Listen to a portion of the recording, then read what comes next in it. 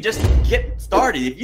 If you doubt the letter, send it out and see what happens. And then if it comes back, then you're like, oh crap, I shouldn't even pay that attention. That was not even something I should have paid attention to. So I'm trying to help you get over your own crap. A lot of people have that crap, right?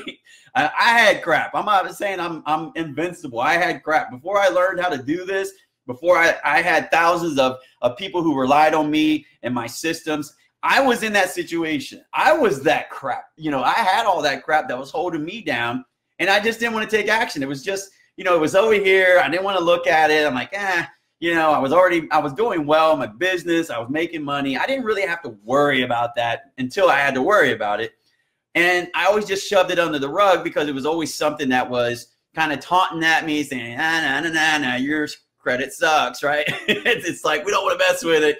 It's just okay if I just don't look at it, right? And that's, a lot of people do that. And I can appreciate that. I can relate to that, just as I hope you can relate to what I'm saying.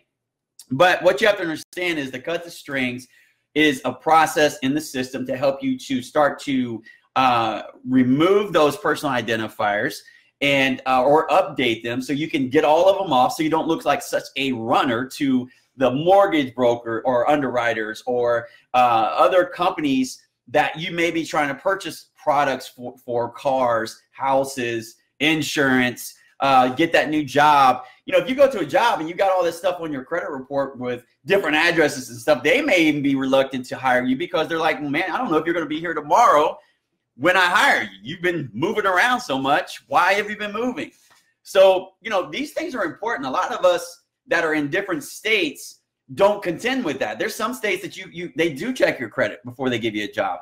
There's a lot of states that you have to get your own insurance, and when you have to get your own insurance, that if they look at your credit report, which they do, they're going to determine what your payment's going to be. Your interest rate's going to be higher, just like a car. That's why when someone goes in with a 500 score to get a vehicle, they have to get a lesser vehicle because they can't go for the bigger amount because they're not going to sell it to them because you have to have a bigger down payment and the interest rate's going to be ridiculous. I remember a time many years ago that I was paying 24% for a freaking Grand Am because my credit score was in the fives, right?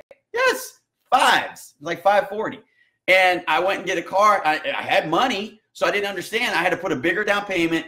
I think I traded in another car, so they got that car too. And once I learned all this, how all this stuff works, it's like you feel like going back in and going, man, you guys got me, but good for them, right? But when you understand the process and you understand how to change that game and you know the code, right? The 35, 30, 10, 15, 10, right? If you guys don't know what that is, go watch my other videos. I talk about that. I break it down, the 35, 30, 10, 15, 10, and what that is. If you understand that code, you're going to be like this, and your credit score is going to skyrocket.